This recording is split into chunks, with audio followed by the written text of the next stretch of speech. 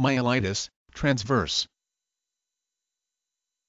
Myelitis, transverse, a disease of the spinal cord in which there is demyelination, erosion of the myelin sheath that normally protects nerve fibers. The onset of the disorder is typically sudden. Symptoms include back pain followed by ascending weakness in the legs. There is no cure. Many patients are left with permanent disabilities or paralysis. Transverse myelitis occurs alone and in combination with demyelination of other parts of the nervous system. It may be associated with multiple sclerosis. Transverse myelitis can cause low back pain, spinal cord dysfunction, muscle spasms, a general feeling of discomfort, headache, loss of appetite, and numbness or tingling in the legs. Almost all patients develop leg weakness. The arms are involved in a minority of cases. This depends upon the level of spinal cord involvement.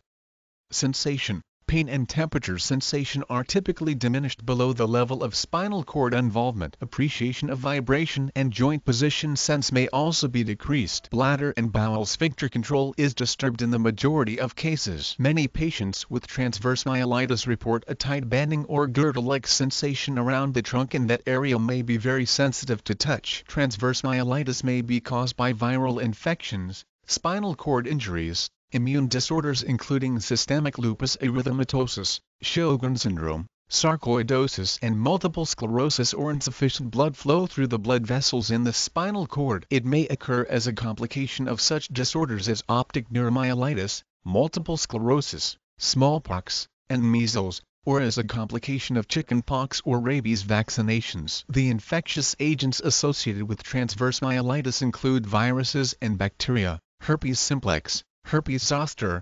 cytomegalovirus, Epstein-Barr virus, enteroviruses, poliomyelitis, Coxsackie virus, echovirus, human T-cell leukemia virus, human immunodeficiency virus, HIV, influenza, measles, and rabies, mycoplasma pneumoniae, Lyme borreliosis, syphilis, and tuberculosis. There is no specific treatment for transverse myelitis. The prognosis for complete recovery from transverse myelitis is generally not good. Although recovery usually begins between 2 and 12 weeks after onset and may continue for up to 2 years, most individuals are left with considerable disability. Some individuals may have minor or no deficits, while others may have significant motor, sensory, and sphincter bowel deficits or no recovery at all. Myelitis,